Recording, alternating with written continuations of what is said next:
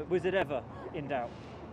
You never know, of course, what the rest is going to do, but from my side, I think that first lap in Q3 felt pretty good. I mean, around here, you don't have a lot of corners, but it's actually quite hard to nail the lap because of braking in up to turn 3. Then the crest you have, it's easy to lose a 10 if you make a tiny mistake, and the same into turn 4. But the lap was pretty good. I mean, I will never be fully happy, of course, with the lap because things can be always better, but it was good enough. And actually the whole weekend, you know, we have been quite competitive, and it was quite easy to set up the car. So that's always what you like. You always look like you gel with a circuit, but particularly this one just looks like your playground. It looks like you're having so much fun out there.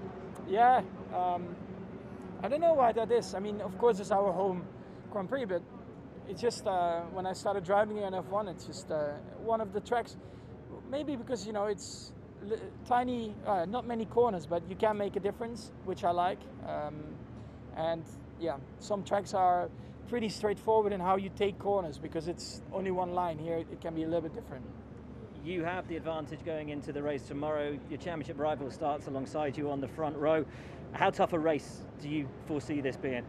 Like I think so far this season, it has been. You know, we can be ahead in qualifying, but I expect it to be again super close in the race.